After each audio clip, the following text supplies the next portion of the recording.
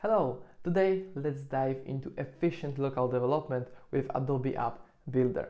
I will show you the difference between two AIO commands, AIO App Dev and AIO App Run, and how to use them. In previous videos, we've used the AIO command, a powerful tool that we will continue to explore, of course, in future videos. But right now, it is important to know that AIO provides everything needed for efficient development, management, and deployment of our apps. The AIO CLI offers a ready-to-use development server with zero configuration, secured by a self-sign certificate, plus we get hot reload, all with no extra setup required. Alright, we've already used these commands in previous videos, but now it is important to understand their basic concepts and differences to stay aware of what's happening and make better decisions. So firstly, let's take a look at the difference for the SAP frontend. Both AppDev and AppRun commands build and serve the app on localhost, and all available actions are saved into config.json file located in the WebSRC directory. However, with AIO AppDev, the config points to local actions, while AppRun points to actions deployed to Adobe Runtime. For actions, AIO AppDev builds and runs actions locally, but with AIO AppRun, the code is deployed again to Adobe Runtime.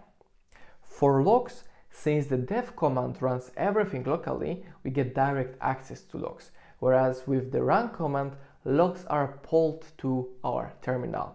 And the best feature, in my opinion, is hot reload, which really boosts the developer efficiency. Both commands offer this feature, but with dev, it's almost instant since actions are local, and with run, actions have to be rebuilt and redeployed, making the process a bit slower. So now you might wonder why we need both commands. They offer flexibility in how you work with your apps depending on your needs, but they also come with some restrictions. For example, there are storage libraries that have security restrictions that prevent calls from outside of runtime actions. This means that if your action requires state or files libraries, it will fail with the AIO app dev. And the same may actually apply to some third-party APIs with similar restrictions. So we've covered the theory, now let's see both commands in action. Alright, so let's run the AIO app dev firstly. This will build our application locally, and once it's done, it will print all the URLs that we have configured. So firstly, we have the URL for the SAP application, and then also we can see this application in the Experience Cloud Shell. And then we have web actions, depending on what you configured in the app config yam. So we have only two at the moment. And then we have direct access to logs because this is connected to our local environment. So all the logs are configured and actually displayed in our terminal. So now, because we used Postman and we configured Postman in previous video, let's use it again, and let's actually create a local environment so we can send requests to our local host generic action. So let's open Postman. So here is the generic action that we configured, and it's pointing to the runtime action. So let's go to environments. Let's create new localhost environment with the URL variable, URL, and then initial value will be the localhost. Let's just copy this from here. Make sure that you do not have this enter sign there. So let's just save it. You should see it here. And then actually we can go to the generic request, change it to localhost, and here you can notice that we do not have this EMS organization. So the difference also that I didn't mention before, the difference between AppRun and AppDev is that with AppDev on our local host, we do not need to have actually the token, authorization token specified, and IMS organization also.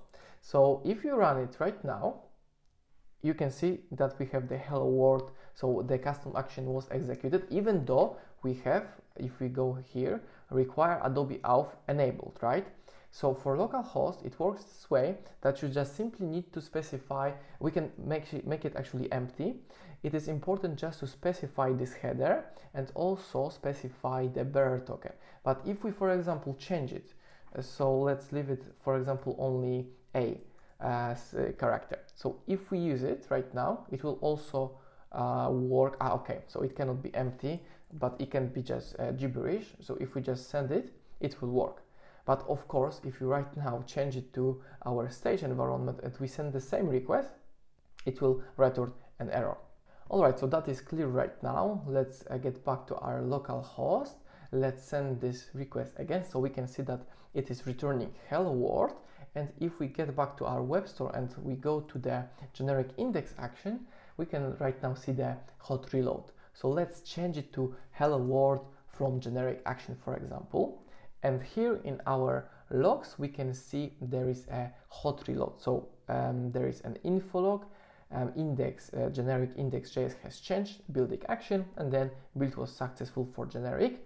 So if we get back to Postman and we execute this, we should see it like immediately the change in the text. And lastly, if we get back to our WebStorm and we go to src directory, there is a config.json that is not added to our Git, of course, but here we can see that we have that it generated those two actions with the URLs, and it is actually used by the SAP. So if we get back, if we actually go to components, to action forms, right, we have them. So if we actually to show you, we have the your app actions. Here is the form with the select an action.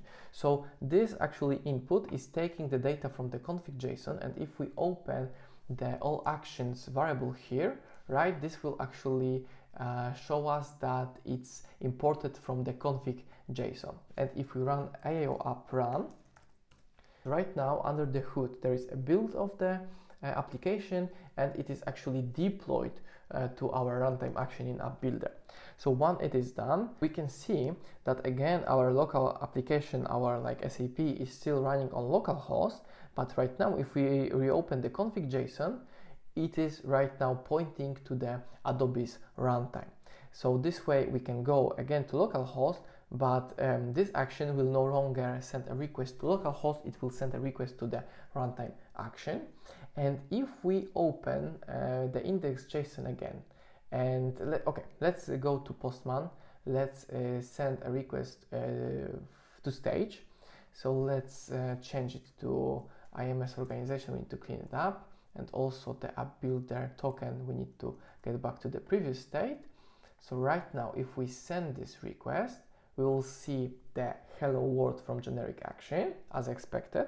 But now if we change it, for example, to 1+, whatever, this is under the hood, again, rebuilding the application and redeploying to the runtime. So if we right now send this request again, we will probably still see the generic. Okay, so actually we can already see that there is a change, and last time that I checked it was actually slower, but we can see that actually it works pretty great as well. So let's maybe give it one more time. 1 + 1 is 2. Let's save it and let's send one more request. Okay, let's send one more. Okay, so actually it also fast. Lastly, I want to quickly cover activation records, and I haven't mentioned that before because firstly I would like to show you a quick overview of what it is, and then what is the difference when we run app dev and app run. So here on this page you can read more, but here is a quick overview. So in App Builder, an activation record is a detailed log of an action's execution, and it includes the action's unique ID, the unique identifier, namespace, an action name, logs if any, response, and other informations. So it gives us a built-in detailed insights about requests sent to actions. But note that only unsuccessful requests are logged. So the main difference with logs and activation records is that with AO App Dev, no activation records are stored, and logs cannot be forwarded to any external tool. With AO App Run, however, activation records are stored and logs can be forwarded. And one more important note, the activation TTL time to live is 7 days, and this is a system setting, not a user setting, so it cannot be changed by developers. So please remember that. And how we can work with activations, we can actually simply use AIO CLI. Let's see how to do it. We can simply run AIO runtime activation list to see all the activations that are available in our workspace. And for example, we can right now go and get a specific data about the last one. So let's open the last activation that we can see, and here we can see we have a JSON with some metrics like cost by path, wait time, timeout, limits, and also an error that was written in our request. So right now, if we go to Postman and if we, for example, remove the organization, we should get an error. As you can see, we have an error, and if we go, we can release again activations, and we should see a new activation. Exactly, we have a new ID. So if we go and run it, we can see also actually missing EMS organization ID header, and we can also run logs to see logs for this particular activation. So this is a powerful tool that can help us to actually get some insights about our errors in our runtime actions. That would be all for this video. I hope you are now better equipped for efficient local development in App Builder. And if you found this helpful, be sure to like and subscribe so you don't miss out on future content. Thanks for watching and see you in the next lesson.